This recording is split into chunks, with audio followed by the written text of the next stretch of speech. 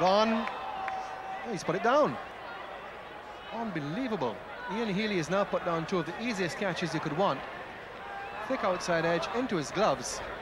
He had to catch it.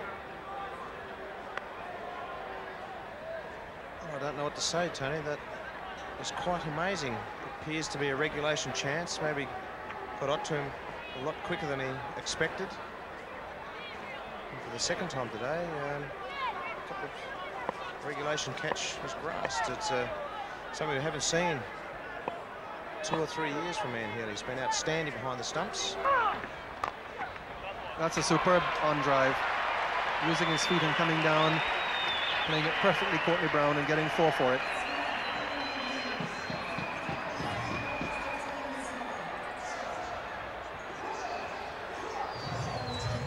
See that shot again, using his feet, catching the ball on the rise with the leg spin. Right in the meat of the bat, 4 runs. Yeah, they must be feeling there now, particularly Bob Simpson, of course, who was here as a captain in 64-65 when the Australians lost 2-1, and again in 77-78 at such a troubled time, lost 3-1. Got that on the full, and he's got it away for 4.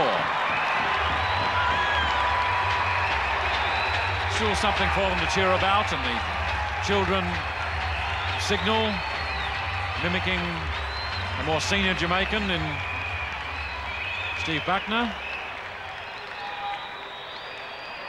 Who says you can't use your feet to Shane Warne? Down the wicket, a little bit in the air. He gave it the treatment. High and wide over Steve Waugh for 4 more. It's good to see him still playing shots. It's in the air.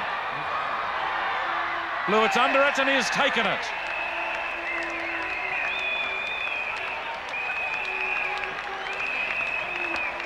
Got the wicket to Shane Warne.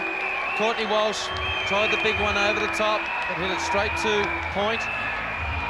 And for the people at home, the doubting Thomases about sunglasses, this is one of the reasons why. Get a fly ball, and see the ball, great camera work there. And of course, he's looking straight into the sun there, and he's just checking the glasses there. But Courtney Walsh has caught Blewett, bowled Warne for 14, and the West Indies are 9 for 204.